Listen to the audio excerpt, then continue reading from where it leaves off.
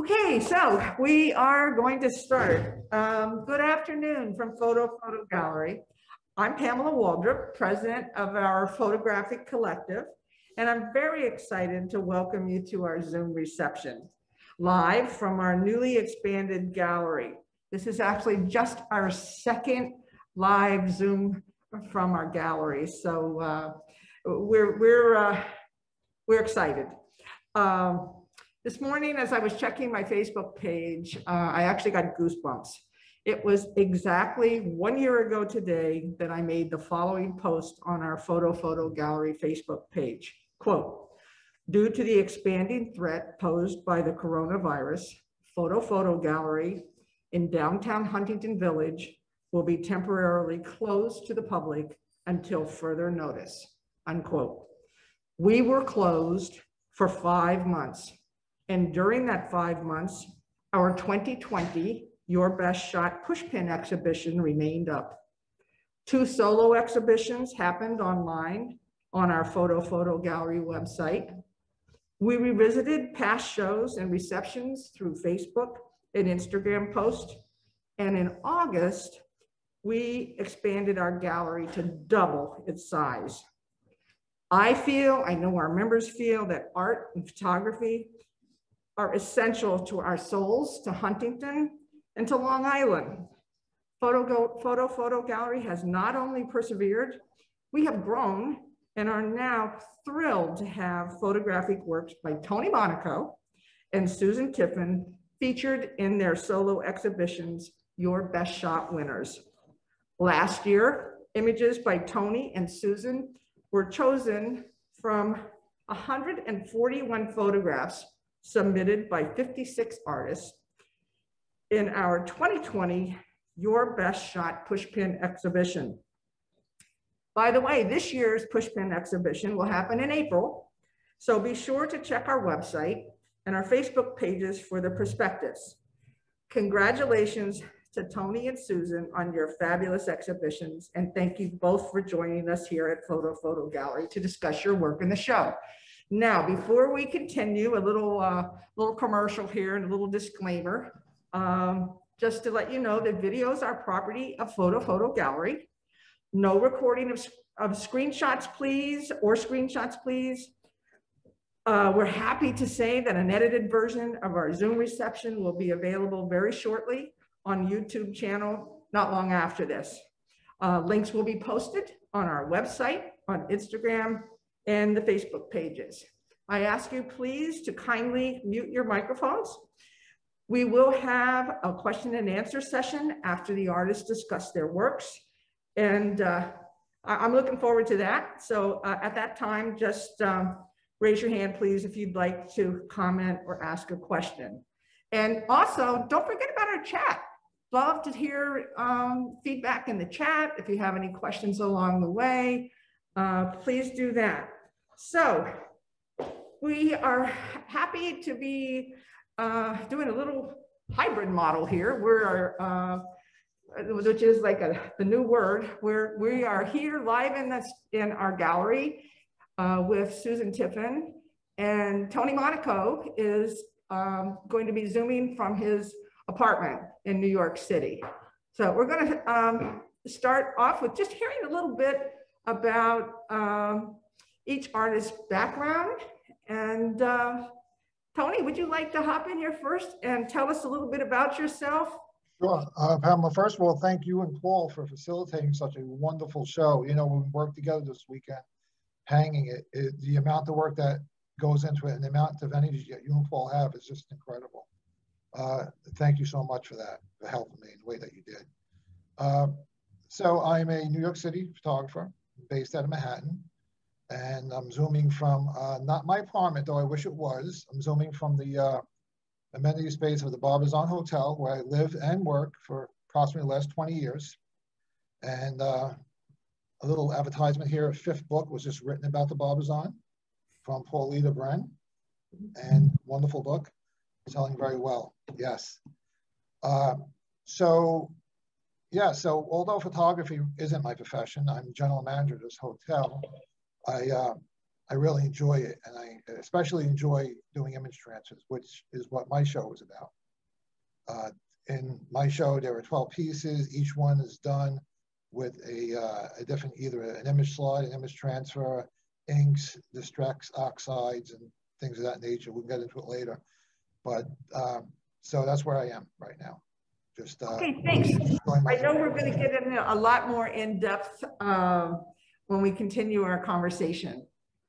So thank you. Susan, could you please tell us a little bit about your background? I started by saying thank you, all my friends and family that showed up today. I really appreciate it. I am thrilled to have my artwork showing with Tony Monaco, whose work is just wonderful.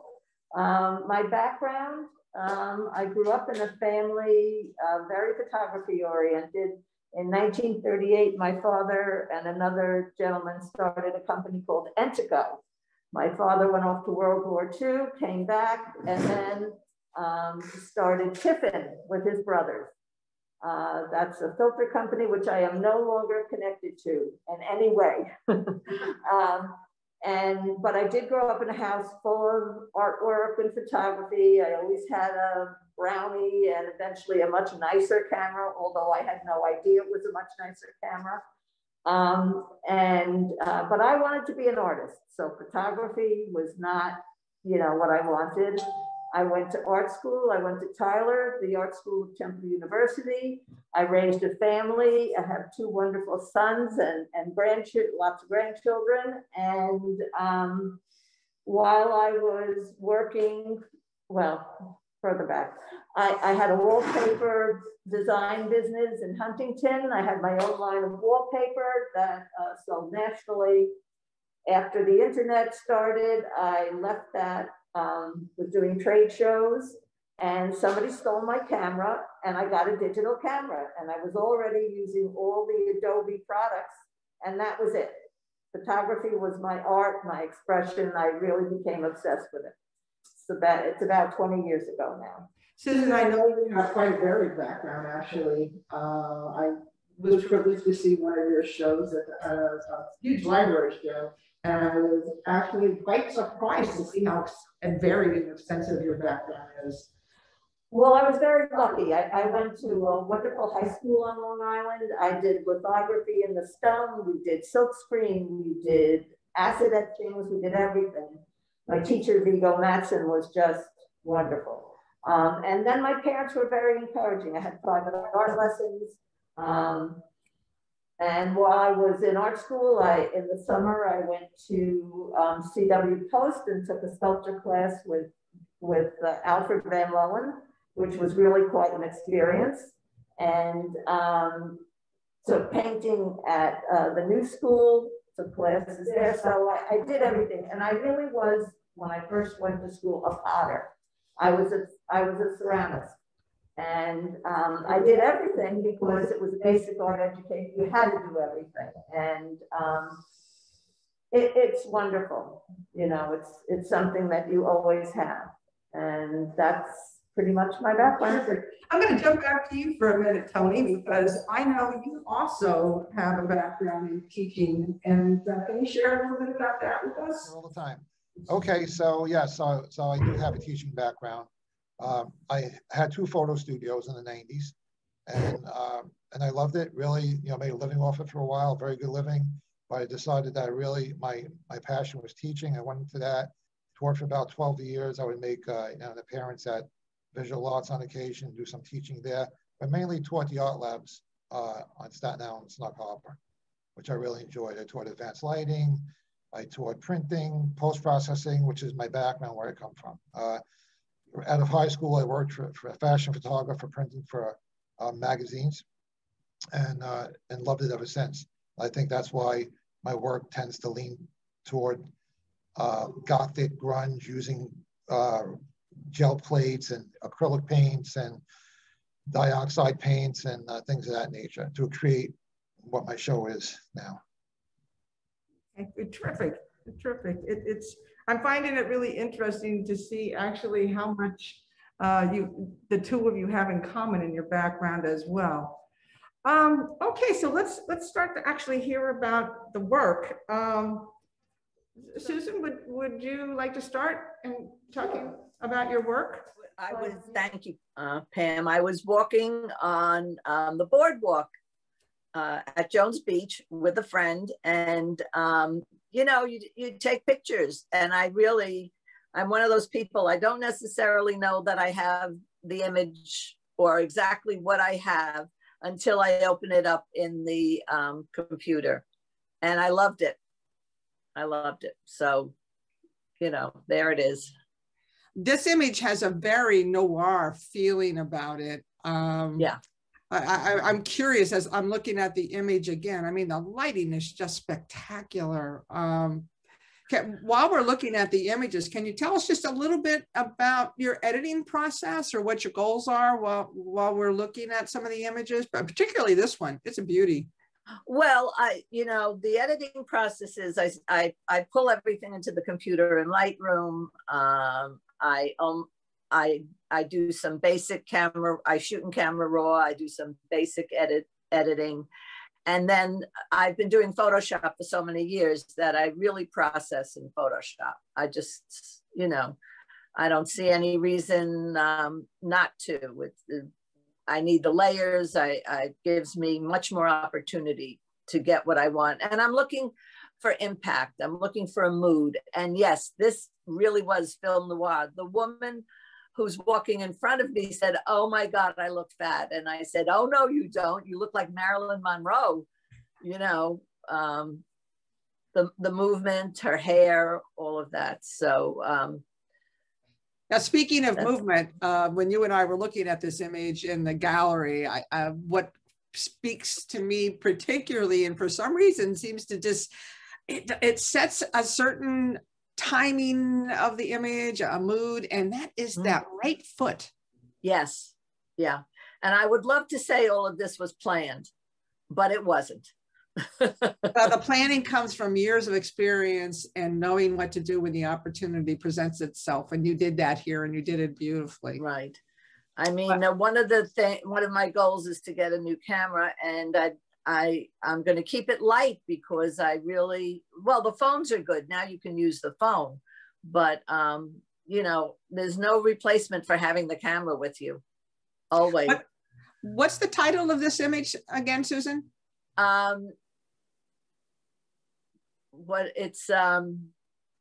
Boardwalk. Was this Boardwalk Babe? Boardwalk Babe. Yeah. Yeah, I thought so. Which is very different from the next one. Yeah. Well, there's a story with this. I had always called this Subway Girl, and I was using Scott Farrell to print. I always print myself, but they've discontinued the ink. Epson discontinued the ink for the 2200, so I didn't print. And I said, you know, it's Subway Girl. And he said, well, you know, it's the Long Island Railroad. And why don't you call it Stalker? Because there's that shadow of a man there. So it is now called Stalker, which was not my intent. I did not know that man was there again until I put it in, you know, I pulled it into the computer. And I like the whole feeling of this, the isolation. To me, it's very much COVID and pandemic. You know, there's so few people, although this was this was maybe 6 months, a year before pandemic that I took the photograph. One of the things that I find delightfully prevalent when I looked at your collection of images in the gallery is a sense of ambiguity. And I have a feeling that's part of your goal and what you are hoping to get from the viewer. Well, it's interesting because I never realized until I stood in the gallery and looked at my pictures that other than one of them, you don't see any faces. Everybody's walking away or looking away from me. And I do like that because if you know, it's a whole other feel when someone is facing you. You know, you're wondering who they are. Can you see their face clearly? You know, it's just a different feel to it. And I like that. Where is she going? What is she doing? You know, what is she carrying? I like that. Well, and your perspective works so beautifully here to not only focus us in on her, but to, you know, travel around and discover all the other wonderful things that are happening in the image as well. I was wondering about this image and the first one as we move on to the third one, which, let's see, this is this called Wash? Yes, I was in Cold Spring Harbor. That's the, I forget what they call it, when you're putting the boat into the water, the boat to launch the boat? Yeah, it's the boat launch there. And I saw this man, I didn't know what he was doing. He just looked interesting, and the texture of the water, you know, the play of light against the water, against the texture of the boat ramp, I really liked. And then when I put it in the computer and I pulled it up and I looked at it, he's washing his shoe is what he's doing. Wow. I mean, I never spoke to him. I never approached him. I just took the picture, you know, and that's what he's doing. If you look very closely, you might be able to see he's got one shoe on and one shoe off. So that's, you know, I know that you shoot, well, or you print, your final pieces are both wonderful color as well as black and white. Now, what was there about this particular series of black and white images that made you decide that you wanted to stay with the black and white? I think in black and white, they become much more graphic. You know, the elements become, you know, the play of light and dark, the play of positive and negative space, the subject stands out more. And I liked it. Some of these things, I had never printed this one before. I never printed this photograph. And, you know, I play, I'm sure as many of us do, I have about, you know, 4 or 5 different versions of this, color or black and white. And the color in this was interesting, but nothing spectacular. It's a much stronger image in black and white. So personally, I feel like this image in black and white really gives you a chance to enjoy all the linear aspects of it. It's nicely done, very nicely done. Thank you. Yeah, not my usual, but people aren't my usual photographs, you know, other than my family. And this one, I was in the city. In fact, I think I was coming out of Soho Gallery in the city, and I caught this. And you know, it's interesting because I am a member of some photography groups, Long Island Center of Photography, the Photo Club of Long Island, which is a Port Washington group, and Huntington Camera Club. And this is not a camera club shot. They don't like this. It's got the lines in front of what's, you know, the man, but I love it. I caught a moment and I really like it. And again, it was nighttime, so black and white, of course, fits, and it's very graphic. Yes, a beautiful use of negative space, stark contrast. I love that subtle play of light in the lower right-hand corner. Thank you. It's beautifully done. I'm just looking here. Was this north? One north. Now I don't. You know, I'm one north. This is a location. Well, that's the street address. Okay. If you could see the writing on the door, that's what it says. Mm-hmm. Moving on to your next image, Wolf's Beach. Yes. Tell us about this one. This is, I love the mood in this shot. Thank you. Actually, this I've printed many times in color, and I love it in color, but again, this fit the theme of what I was doing, so I printed it black and white. And, you know, again, in black and white, it's the elements of the benches and the man, you know, looking off into the water. And it's funny, as I look through my my photographs, when I go back and look, I have a lot of empty beaches. Not necessarily with people, but I really like this. I'm wondering as I look at your images again, if there are any particular influences in your background, photographers, events that inform the way that you shoot this particular series. Not this particular series. You know, my background is fine art, as I mentioned, and a very big influence was my high school art teacher, Viggo Holm Matson, who was a graphic artist. And he was a big influence on me. As far as photography, I fell in love with a couple of flower photographers, but I look at everything. And, you know, I don't have my notes in front of me, so I'll probably get things wrong, but there's well, of course, Cartier-Bresson, the moment, and all of these are a moment. You know, Stieglitz and his clouds. I mean, there's so many that I love. I couldn't even go into it. And these days I love, I believe his name is Bruce Leitner, they're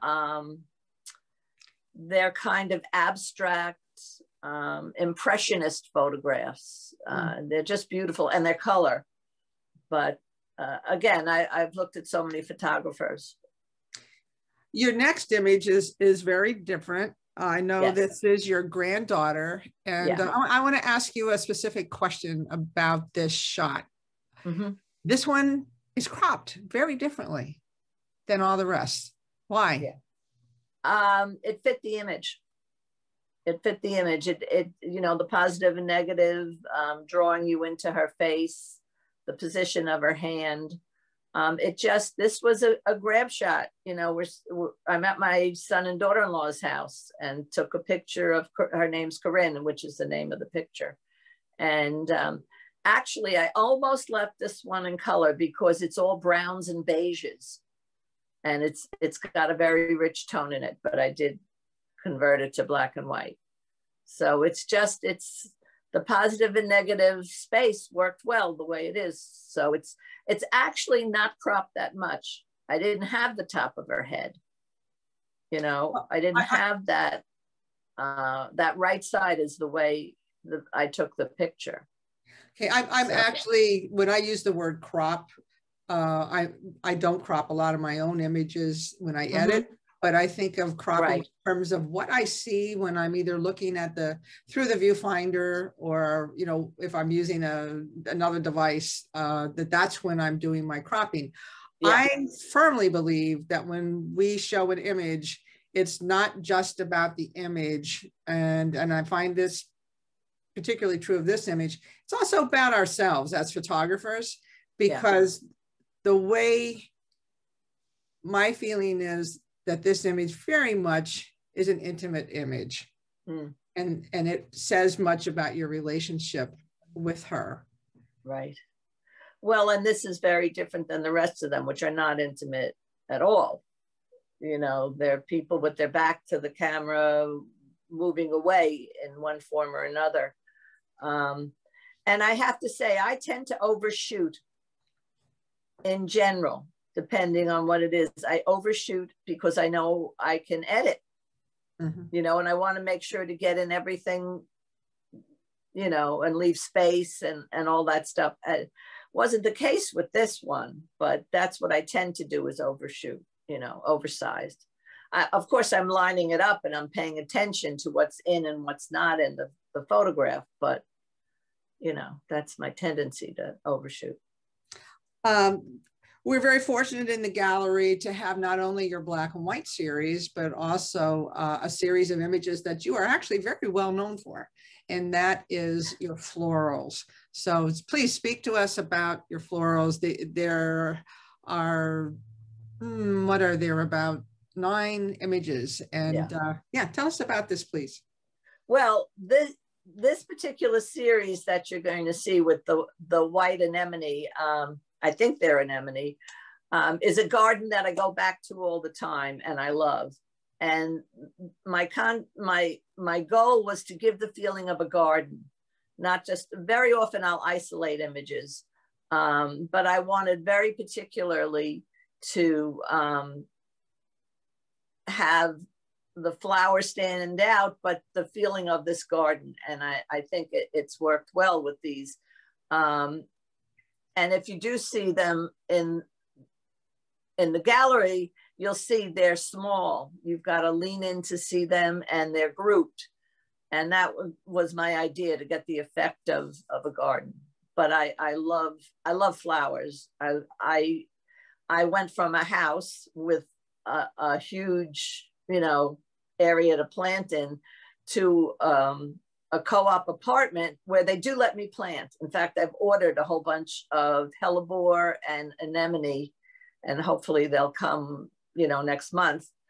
Then the gardeners, using the term loosely, come around and kill them all. So we'll see what happens.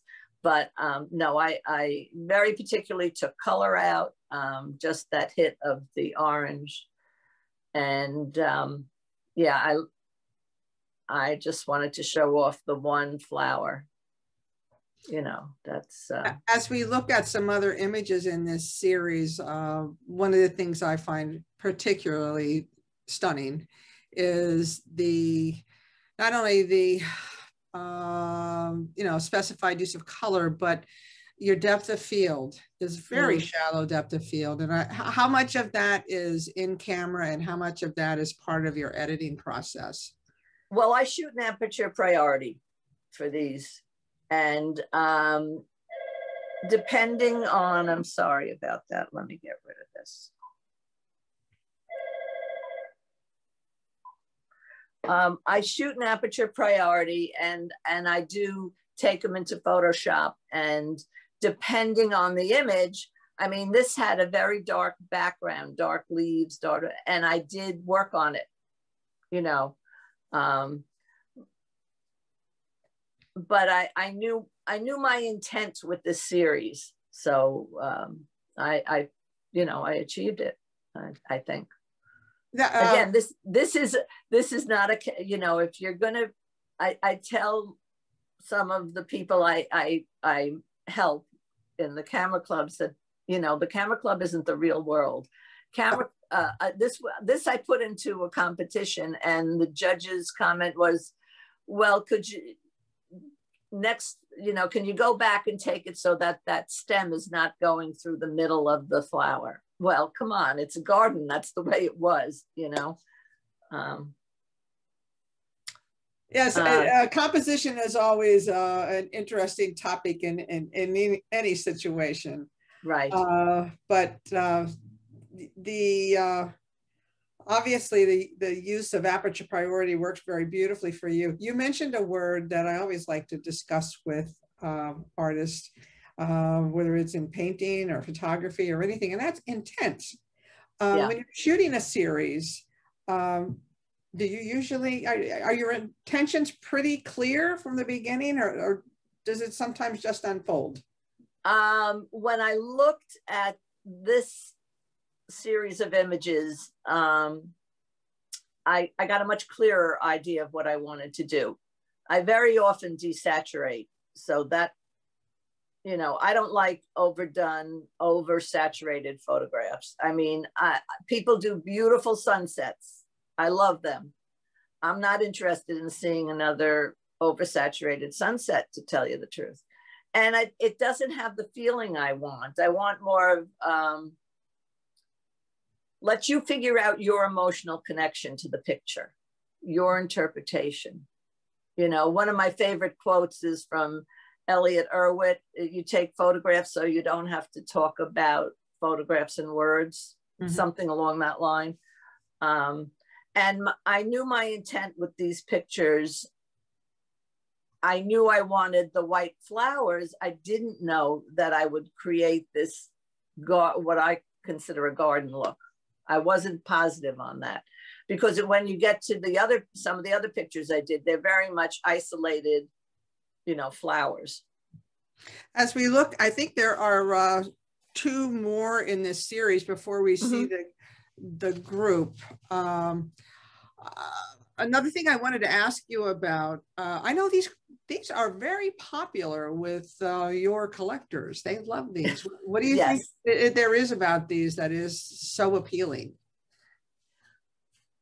Well, you know, I have a background in interior design. I did that for years and years and years. And you know, these, if you like the feeling and you like the mood of it, it can fit in many places, you know. And it's the quiet beauty, if I can put it that way. Quiet, you know, they're quiet. They're not gonna overwhelm. But, you know, it's, if you really like it, it's something that makes you happy. You know, it gives you a certain feeling, which is always with an image, you know, what I'm trying to do, create a mood, a feeling. They're very eloquent, very nicely done. Thank you. Thank you. I mean, I'm very happy with the way this series turned out. I think we have 2 more in here. Mm-hmm. Okay. Yeah, this one, and I do have these in, I can do these in different sizes if anyone is interested in purchasing, you know, an image. And I was very flattered. An artist friend of mine bought this one, which thrilled me to death, from previous. She had seen it and she liked it. But again, this is, you know, I just, you know, I do things I love, and I love the flowers. Congratulations. I think there's one more single image. Yeah, I had to work on that one a lot. I don't know if it's finished really, but yeah. And again, it's the feeling of a flower. I particularly love the feeling of emergence. Yeah. Again, beautifully done. And I think next we have a shot of the collection of those. Oh no, this is oh, no, okay, perhaps it's at the end of the series that we have. Okay, these are magnificent. So please tell us all about the series. Well, this is more of my usual flower shots, you know, individual, large individual flowers, and I always printed on matte at a very high DPI. I like that velvety, almost painter-like quality. And, you know, these next 3 are my COVID really pictures, because during the pandemic, I really wasn't going anywhere. So I walked around my community or the local area and I took pictures, and this is one of them. This is there's all different kinds of lace cap hydrangeas growing out front. And this is one of them. I love the little blue spikes. They actually sparkle, you know. It's a great plant. Let's hope the quote unquote gardeners don't kill it. Could you speak to the size of these images also as compared to the rest of your work in the gallery? Oh, well, these, this is matted and framed. This is probably about 20 by 24, something like that. And I like square formats, and those are framed to 20 by 20. I mean, I like big. I could even do it bigger, you know, but I also I can do them small. Someone has asked me if I can print, if I have, you know, small versions, and I do. So wonderful. I know and I think this is a hosta, but I couldn't swear to it. It's across the street if you want to see it. I love the name of this one, Lavender Drama, and it is actually currently on our Facebook page, where our Facebook followers can also find your artist statement. So yes, tell us more about this one. This one's handled a little differently than the others. Yes, yeah. And I did intensify the purple a little bit, as opposed to taking color out of things. But again, it's a feeling, it's, you know, a mystery. And I mean, it's an ordinary flower in your garden, but I try, and one of my big goals is to have you look at things in the way that I would like them to be, the way I see them, you know, my drama. Well, one of the quotes that I can't think of exactly right now, but I love to use in my own work when I photograph, and I get the feeling we share this, is that my images are not as much about what they really look like as they are about the feeling that I'm trying to create, created by the image. Yeah. I know there's one more in this series. I believe it's called Red Hydrangea. Right. This is my COVID shot, really. You know, you start looking at things differently. I mean, what's beautiful? A perfect flower can be beautiful, but an imperfect, you know, this one's fading, and it's at times I call it my COVID red-edged hydrangea. You know, it was fading. It was starting to lose its flowers, but I really liked it. So to me, it's interesting, and it has a beauty of its own, you know, not a classic beauty. Where do you see yourself going with this? Oh, excuse me. I'm glad we have this one to look at too, because this gives, for me, almost a feeling of a garden. If you'd like to speak about the arrangement here. Yeah, I very particularly did white frames because I felt that the images called for it. And I wanted that grouping, that feeling of these are all related. These are all from the same garden, which they are. So and thank you, Pam, for hanging it this way, you know. Well, it works out beautifully, and there's a nice flow between your black and white images into these garden images and onto your very vibrant, larger shots that you've discussed as well. Again, it's a stunning show. As always, you know, the images, the digital images are beautiful, but nothing compared to coming into the gallery. So I hope that people will be coming into the gallery to see your show too. Thank you. I really enjoyed hearing you talk about them in detail. So thanks very much for sharing your insight and your a little bit about your equipment and your influences. Okay, let's see. Tony? Yes, can you hear me? There you are. I love your voice. Okay, let's do it. All right, well, as I was saying before I move on, I just want to tell Susan that her show is incredible, and it's going to be a hard act for me to follow, but here it goes. So this is a direct image transfer. This is a LaserJet printer and on a canvas board, and I took this image probably at the height of the pandemic when we were losing about 900 people a day in New York City. And I wanted to memorialize this horrific event. And I thought so by doing it with this model, Elena. And she was wonderful. And I think it worked out great. And this is a composite of gels, and there's a whole bunch of stuff going on in here. But this is what came out of the project. It's framed in a Vatican frame, which is a person from California who makes these custom-made frames. And this is a tabernacle frame with 22 karat gold. And this frame, I'm looking at my notes here, Tony, just for our viewers, it's 20 inches high by 21 inches wide. It is quite impressive. Thank you. So you want to move on to your second Yeah, one? Okay, thank you. So number 2. Right, so this image is this is an alcohol gel image. Again, you know, subject matter is very important, and Susan's work displays it wonderfully. I'm not saying that my subject matter is up there as much, but it's, again, my show was to show, I wanted the viewer to see what they could do with a single photograph. If we were to take the same photograph and make 12 images from it, they will all look different. So that was the purpose of this show. And this is an alcohol gel done on an overhead projection film and transferred onto Arches paper. So we are going to want you to do a workshop for us.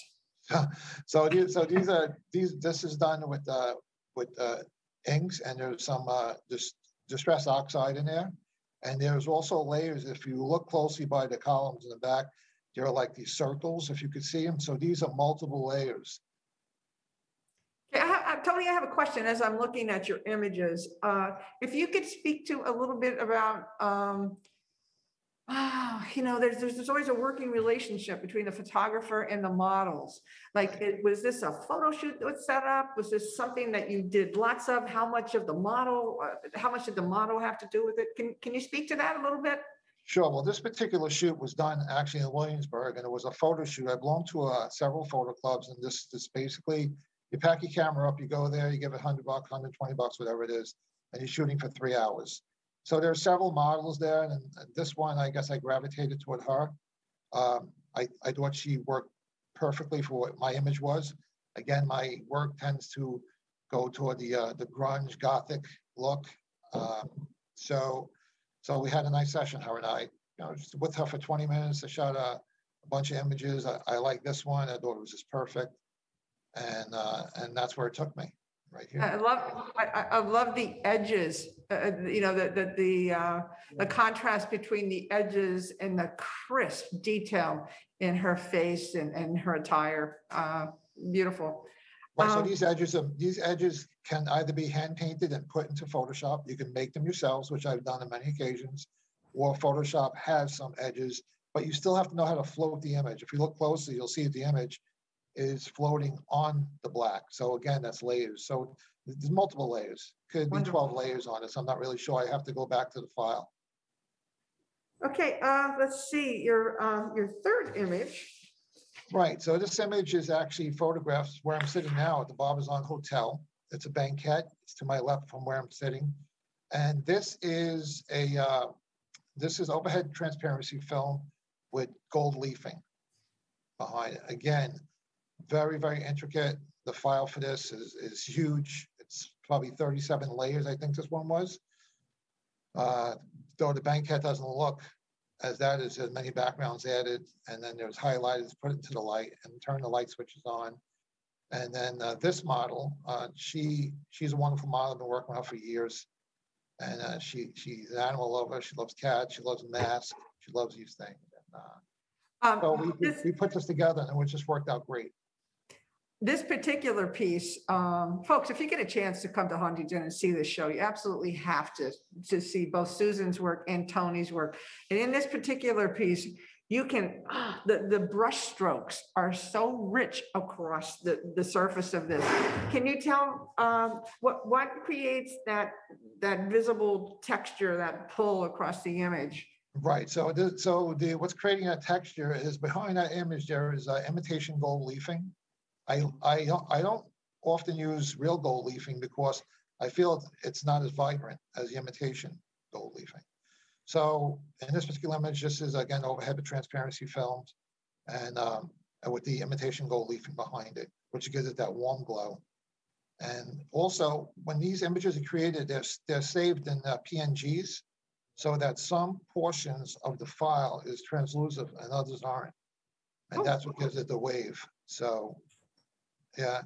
How's that done? That's another whole conversation. But yes, anyway. That's another conversation. I'm curious. Yeah. So what you do is when the files actually starts from a photograph, you can white out the sections of the file that you want to be transparent, and you do that by unlocking the image, the original image. You must unlock it, and then you have to use a pick tool and pick out what you want. And then when you save it in a PNG, it's going to show a gray-white grid behind it. Mm-hmm, but right. when you print it out on the overhead on the projection film, you're going to see just complete transparency. Whatever you put behind it, you will see it. So, of course, I knocked out the lamps so that when I put the gold behind it, they would pop like it does. This is very similar to a traditional printmaking process. Oh, certainly, yeah. Absolutely, what you're describing. Pretty much consider myself a printmaker. I see that in your next image, called Jan Marie, number 4. It's also an imitation gold leaf on transparency film. Same thing, just a close up. Right, it's just 2 views, horizontal, vertical. This one has a little French writing in the back, if you notice it on the wall. Again, with a bunch of layers. Some of them I make, some of them I just pick off on a not so much the internet, but there is a it's called, it's if anyone uses it, it's called Graphic Ferry. So it's a wonderful internet. You can go to it. It has some great images, and if you become a member, you could use some of the backgrounds. I also purchase backgrounds, and I also make my own. Most of them I make, some I purchase. I don't know how to write French, so. I have to ask you this, Tony. Why these frames? Why not the traditional frames? What led you to choose these? Yeah, and I searched out Vatican for many years. I always felt that my work needed something balanced in the sense of a regular frame, a regular store-bought frame, or one custom made from an average frame maker, just didn't. I don't know. Everything is sold as a piece to me. So I believe that this is the masterpiece, the frame and the work together. If you take the image out, that 22 karat gold that you see around, that's 22 karat gold. If you take it out, it looks wonderful, looks beautiful. I think, Pamela, you saw 2 other frames that were just custom made, and I think you love them as well, but we just have room to put them up. And they still look good, but I feel that this is the completeness of it. And it's a whole different experience, folks. Of course, when you see all of these images together. And what we're going to talk a little bit more about the hanging of the show a little bit later on. Number 7 is a little different perspective. Right. So number 7 is. Oh, I'm sorry, 6. I'm sorry. Okay, this one right here, Governor's House. Oh, I'm way out here. I'm listening to you and ignoring my notes. I have a question. Number 5 is next, and I am not sure about the title. Is it Governor's House or Maiden? No, this is Governor's House. Okay. And the reason why it's named Governor's House was this was actually shot in the Governor's House in Snug Harbor, Staten Island, Sailor's Snug Harbor, it's called. There was an abandoned place there, and it's called the Governor's House, and we rented it for the day, and we went in and we did these photographs. So now this is a image slide. It's different. It's not a regular transfer. If you look closely, you would see the texture from the canvas board behind it. And the reason why is because basically it is crushed into the canvas board. So basically it's starts off as a giant decal. Okay, you can buy decal in Staples, NUS decal paper. You print it out, you have to spray it down 3, 4, 5, 6, 7 times with triple glaze. Let it dry, and then what you do is you put it in water, and it floats off the back paper. And it has to float onto the substrate, whatever that may be. In this case, I chose canvas board. Put it on the substrate, then you have to kind of like crush it in there with a brayer and dry it again, and spray it again and dry it again, and this is pretty much the final image. So again, these are all one of kind pieces. Like as you and I spoke about, I couldn't reproduce this again if I wanted to, maybe close to it, but there would be something different. You would have either a different thumb mark on it, or the decal would stretch out differently. It just wouldn't be the same, but no 2 pieces are alike. When you and I were discussing your processes here in the gallery, we went having a short conversation about Polaroid transfers. Right. In the floating of the image. I was wondering also, as we move on to number 6, which is Beauty Bar, yes. while you're talking about the image, could you maybe tell us a little bit about your influences also, or what was it that led you to this particular series of images? Well, it's not just a series of images. All my images are this way. They're all one-of-a-kind pieces. I just never. No, look, a beautiful image like Susan creates, a black and white image, is absolutely gorgeous. I mean, that rules it all in the end. You know, it depicts something really beautiful. But for me, I just never wanted to just press print and have an image come out and frame it. I always felt like I had to distort it or twist it or mutilate it in some way, shape, or form. And it's just my style. It's just, you know, when people see this work, they know who did it. But what led you to this particular concept, the subject? The subject matter. So the Beauty Bar is a bar here on 14th Street, Manhattan, on between 1st and 2nd Avenue. It's from the 60s. And again, we rented it out. And I had this woman come in, and this model, and We did a shoot, and it's very retro. I just liked it. And actually putting this image together, this was one of the most difficult ones to do. It just took so long just to manipulate the colors, the backgrounds. Again, it's not done with just Photoshop. It's actually done with your fingertips. And behind it, you can paint the canvas board with acrylic paint, using acrylic paint. Then the image, this one's also a decal, an image slide. And then the slide goes over that as well. So there's just so much going on, and I just love it. So was this group of images, and I know you have many, many more, were these, was it your intention to create a series and exhibit in the beginning that you knew you would show all these together? No, I didn't. What I did know was that I want the viewer to know that there's just many, many more options than to a regular photograph. And that was the whole purpose of this, is just to show the viewer that you could take a photograph and you can just do a whole bunch of things with it to make it look really beautiful. Now this one is silver stainless steel background. This is also shot in the governor's house. This is Lex and Maiden. Heavy shadows on the wall, all natural sunlight from the window above.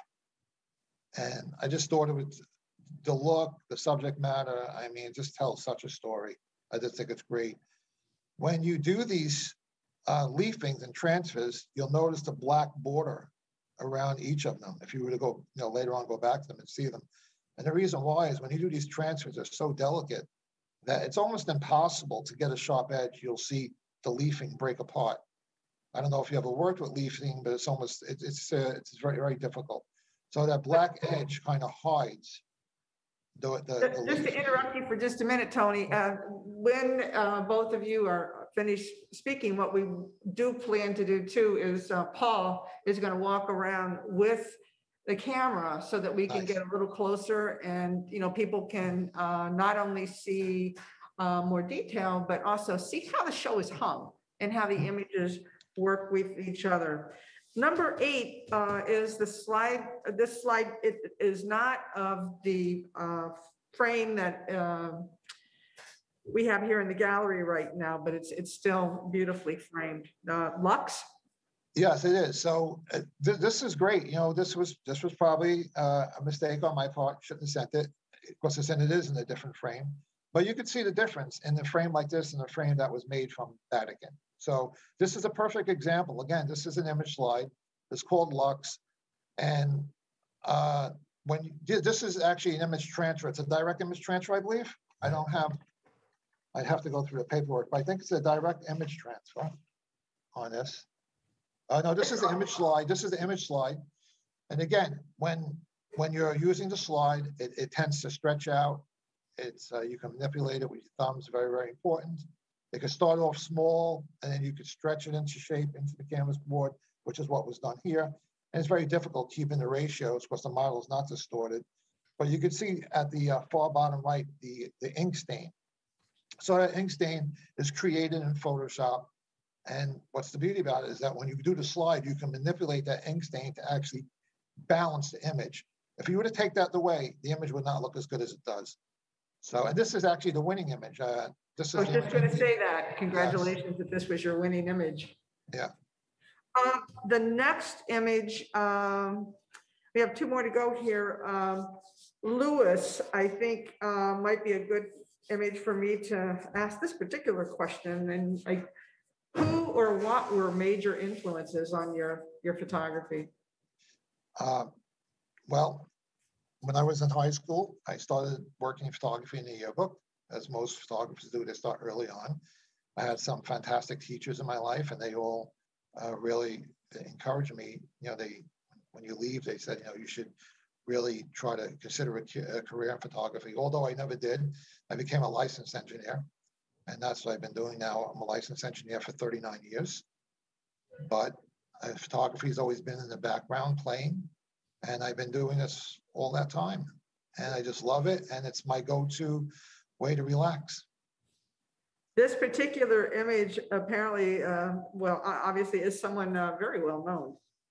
Yeah, Lewis, everybody knows him. I think that this portrait speaks so perfectly of him. This is like, I really have to say it's probably one of the finest portraits I've ever taken. And he's usually hangs outside of B&H Photo. Everybody knows him. He hangs out in Dumbo under the Brooklyn Bridge. He gives you a $10 Polaroid with that camera. And he's been there forever. Lewis has been doing this forever. And this is I believe this is on copper, a copper background. Yes, imitation copper you had here on transparency film. Yeah. Imitation copper. Remember, when you use the real thing, you're never going to get the vibrant that. Well, I can't get the vibrance that I like with the imitation. So it's not a matter of like, saving $7 a sheet. Because, real gold is $14 a sheet, where the imitation one is like, whatever, $5. But I just can't, it just doesn't give me the look that my work needs. And these frames, these are called Flemish frames, by the way. Again, they're custom made by Vatican, and they're called Flemish frames. The other frames were called Tabernacle. Your final image called Flying Tiger is very different from the rest. Right. So this is more pop art. It was taken in a airport in Long Island, and just as just a direct image transfer with paper. I mean, most people know it. Use a gel medium, put it there, let it dry for 24 hours, and you start just wiping it off with water. So you have to make sure it's the image reverse when you're doing this. Because when you put the image face down and then you remove just the backing of the image, of course, the image is not going to be on the right side. So you have to print it in reverse using laser paper, a laser jet printer. I use the HP M14, M17 black and whites, and I use the R3000 Epsons. That's my equipment that I use to print with. Tony, we'll be asking both you and Susan to be sure and give us links that will be both on our Facebook page and on our YouTube video. So if people would like to contact you to see more of each of your works or to hear more about your processes, we'll be sure to do that. So before I jump back to Susan, I'm going to ask you now, what's happening next? What are you following this with? What's your vision for where you want to go? I am I guess most people who know me closely would say I'm a very religious person. I'm a Roman Catholic. So my next project I'm working on is, if you're not of this religion, we have what they call confessional booths. So I'm traveling to different churches, 100 churches at 150 years plus, 120 years. They usually have very ornate confessional booths. And I want to try to do a whole series on that with using real gold, real copper, and real platinum. And I want to try to maybe, compile 12 images, but beautifully done. Sunlight coming in, backlit, all out. And hopefully that'll work out well. I already started at my church, St. Vincent Ferrer, and I moved on to St. John's the Baptist, it's all in Manhattan. And then I'll make my way through St. Pat's Cathedral and all the other churches. Oh, keep us posted. Yeah. Susan, thank you very much, Tony. I'm sure we're going to have more conversations about the process, and please let us know when you're going to be visiting the gallery so that we can let people know in case they would like to come in and meet you, and the same for Susan. As I said, we follow the safety protocol very carefully here. So if you think that you want to arrange for either friends or colleagues to come in, privately, we can arrange that, of course. So Susan, I want to ask you the same question. What's next for you? I can't say I have any really definite plans other than to go to Vermont to see my family. And I always spend a lot of time wandering around. I love abandoned buildings, and there are a couple of places I'd like to get up there and seeing friends in Bennington and all that. That's my goal. I would like to try with intent to experiment with intentional camera movement and get a little more, maybe take some workshops, because there's always something new to learn in photography. So I'm looking forward to that. Terrific. While we're setting up to do a live walk around, I just want to mention what's happening now in fotofoto and what's coming up too. And as I said earlier, we have been very fortunate that we expanded our gallery.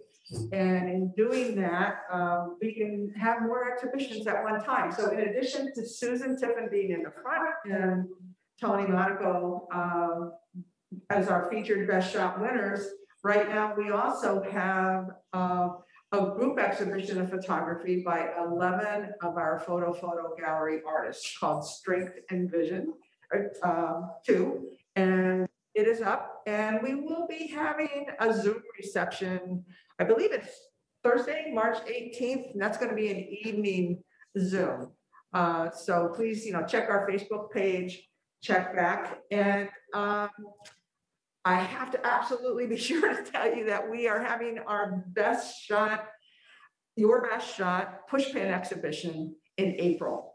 Our deadline is April 3rd, and you can see the incentive to participate is pretty awesome.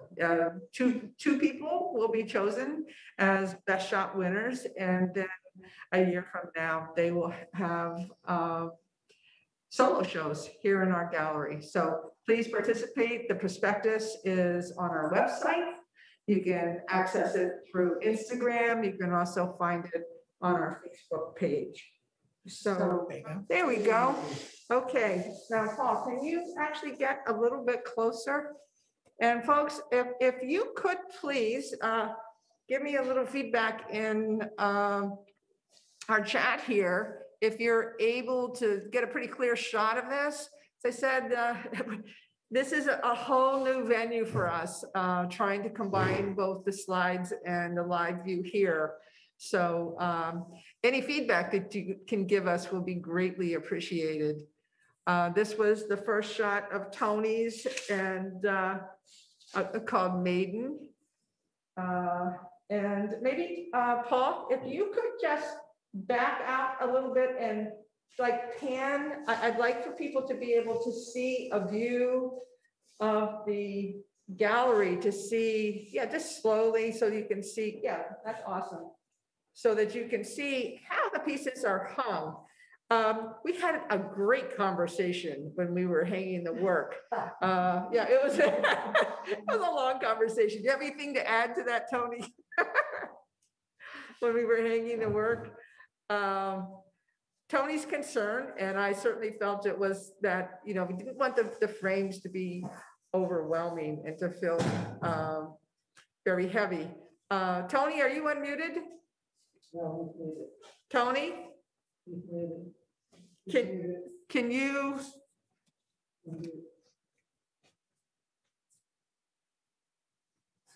Tony? Okay, you got me now. You had me muted. Tony, yeah. Can you hear me? I can hear you well. Yes. Hold on 1 second, please. Hello, Tony? Yes, I can hear you. Yes, I was just speaking a little bit about the conversations that we had about the work and the hanging process, and how, what some of your concerns were about hanging. So right. Paul, if you could just get back so we can see a wider angle of the how the show is actually hung, that would be awesome. Maybe if you could, if you would like, speak to a little bit about what we had to consider when the show was being hung. Sure, because the tabernacle frames are more bulkier than the Flemish frames, whenever you group them together, typically they don't look well. But in this case, you showed me differently. I think they look beautiful. And yeah, so I actually learned about hanging on that day. I knew I was going to learn something. And we're actually going to walk into the shot just so that you can get a little sense of the scale for these, because they're actually pretty sizable. And a lot of thought was given to the spacing between the pieces. We actually left out 2 pieces because we didn't want to take away from the statement that these shots, that these particular pieces were making. Tony, could you also talk about how you're handling any sales? Because I know you said you might be working with someone who is possibly to recreate these in maybe different frames. Right. So unfortunately, the person who made these frames for me right now is reorganizing his business. He's restructuring from the COVID. So he's not making them right now. So I did locate someone else who was making one for me, and I should have it back in about 3 weeks to see if they're, closely related to this. I believe that they will be. So once that happens, then of course I would be able to sell or make any of the projects using the new frames from this other person. But right now, these frames are on hold. Okay, I think, folks, well, I think we're going to do the same thing for Susan's show, but I'm going to unmute you. If you have a question, just if you could just, so that we're not talking over each other, and I'll remind myself that, please, if you would like to either ask a question or make a comment, we'd love to hear from you. Sandy? Hi, I just wanted to congratulate Susan and Tony. Your work is magnificent, both of you, so very different, but each spectacular. And Tony, I only had one question for you. Do you shoot digital or on film? I shoot digital. Okay. It's beautiful, both of you. Beautiful work. Wonderful. Thank you. Any other questions for either Tony or Susan or the gallery? Oh, how long is the show going to be? The show is up until, when is it up until? Of all the things, I don't have it in front of me. It's up for the month of March. The email flyer said April 3rd. Yes. And then the following show is the Your Best Shot Push Pin competition. And if you remember, I mean, talk about jolting this morning when you know how those of us who do Facebook a lot and you get your memories, and that memory popped up of my post of closing the gallery. And also prior to that, it popped up, photos popped up of our reception. And I know some of you were here. It was shoulder to shoulder, inside, outside, food everywhere. It was just a big, huge party celebrating the exhibition. So I can't wait for us to get back to that. And it heartens me, it encourages me to remember that. But that was a year ago. So please, I hope all of you will, bring in work. It's $15 per image, up to 3 images, and we have the drop-off dates listed on Facebook and on our website. Not framed, no frames. Do we need to make an appointment to come see it in person? No, you do not. Our gallery hours are different now. We're open on Thursdays from 12 to 4 p.m. And on Friday, Saturday, and Sunday, we're open from 11 a.m. to 6 p.m. Okay. So no, you do not need to. Okay. Anyone else have any other questions, either about the gallery or, yes, please go ahead. Hey, Tom, hi, how are you? Doing well. Tony, a question for you. I've been thinking about doing something similar to what you're doing. Do you ever give workshops? If you don't, where did you learn how to do this? Or was it just complete trial and error? For me, it was trial and error. I would be willing to give a workshop at the gallery. Okay. I wouldn't want anything for it, but a donation to the gallery would be wonderful. Oh, we would love that. Thank you. Great question. Okay, anybody else? Actually, Tony, it's Paul. I have a question. Over here. Hi, Paul. From start to finish with your process, do you have a vision in mind? Do you know where you want to go when you get to the end, and do you know where the end is? Or do you kind of just go until you see what it is that you want? No, absolutely. Even before I pick the model, I know what the image is going to look like even before I pick the model. Like the model behind you, Elena, her eyes, I knew her eyes had to do a lot of speaking because her mask would be on. Image number 1, Pamela. So, Elena has those type of eyes, so that's why I picked her. I knew what the finished image would look like. No, so pretty much the image is over before it starts. I do know the process in mind. I do know what I'm looking for. Absolutely. Thank you. Awesome. Susan, do you have any questions for Tony or Tony questions for Susan? Susan, I'm just curious, the span of the pictures over a number of years, or any concept of the length of time it took you to collect this? No, those photographs that are hanging there were probably done within the last year or two. Yeah, probably the last year or two. Yeah. Could you repeat that, Tony? We had a little mute problem there for a moment. Sure. I said the images that are hanging there on the wall were probably done over the last year or two. So it depends, you know, sometimes my job affords me to have more time and I can go ahead and work on these quicker, but it's not something you rush through, you know. Okay. Are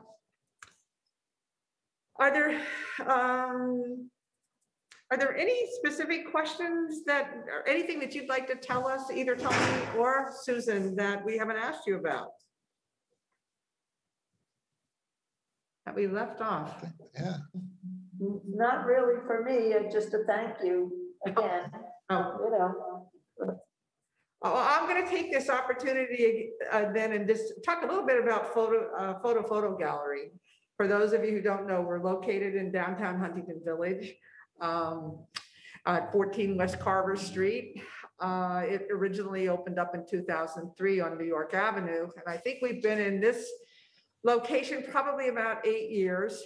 And as I said, because we have an expanded exhibition space now, we are actively seeking creative photographers who are interested in being part of a collective, part of a community. I'm sometimes asked, well, what's the difference between me just showing my work at the library or showing my work you know, in a competition? The difference is that you become part of the collective. We have the Your Best Shot exhibition. We have a national competition. We have a photography competition. We have probably up to 8 group shows each year that a member can participate in. And we are actively involved in social media. Eileen, most recently, has created a photo gallery YouTube channel. So if you haven't had a chance to see that, check it out. There are gallery talks there from our national artists and from some of our own artists. You'll find Aranda and Andrea on there, Andrea Gordon and Aranda Zistris. Check those out, check out our website. But it's a community. Everybody pitches in together to make the gallery work. You know, like if somebody says, you know, that's a lot of work to hang a show, that's probably, I don't believe I'm going to say this out loud, but it's probably the thing I love to do the most in the gallery is hang a show. I really love it. I love the way when you get finished, it just all comes together and makes a statement. So if you are interested, please go online. We have a link on our website for the membership application, and you submit a portfolio. And in these times of COVID, where people are still apprehensive about coming to our gallery, we're also looking at digital submissions. Now, I'm going to do something right now that I'm just going to do it. Okay. Congratulations, Tom. You are our newest member. Okay. Tom submitted a wonderful portfolio. So he doesn't know that yet, but he does now. So congratulations. Thank you. You're welcome. So that said, folks, we're going to be open today from 4 to 6. If anybody is here nearby and wants to stop by and see the show in person. And then we are closed on Monday, Tuesday, Wednesday, and we'll reopen on Thursday. So guys, what am I missing here? Anything? I don't think so. Andrea? Hi. Oops, you have to unmute, dear. I can't hear you. Can you hear me now? I can. Oh, okay. I just want to thank Tony and Susan. They really were wonderful presentations and so diverse kinds of work. And I'm glad we got through this. Okay, and Our computer spun. last but not least, boy, this sure was a great learning experience today. We're gonna be so perfect on our group Zoom reception. But anyway, as the last thing that I would like to mention is that we are a not-for-profit. And all of our members' dues go solely to paying our rent and our utilities. So if you are so kindly inclined, you could go on our website and there is a donation button there if you would like to contribute. It can be done through PayPal. Of course, we always accept checks as well. But you guys have been great. Thank you for hanging in there through our bumpy start. Okay, COVID. Tony, Thanks. Yes. is there anything else that you would like to add or share before we sign off? No, I'd just like to thank you again, you and Paul, for facilitating this beautiful Zoom meeting and just helping me so much with the gallery, hanging the images. You guys were wonderful. Thank you. Well, the person, you're welcome, but the person who cannot go unthanked here, who is just like a technical wizard in addition to being a fantastic photographer herself, is Eileen Novak.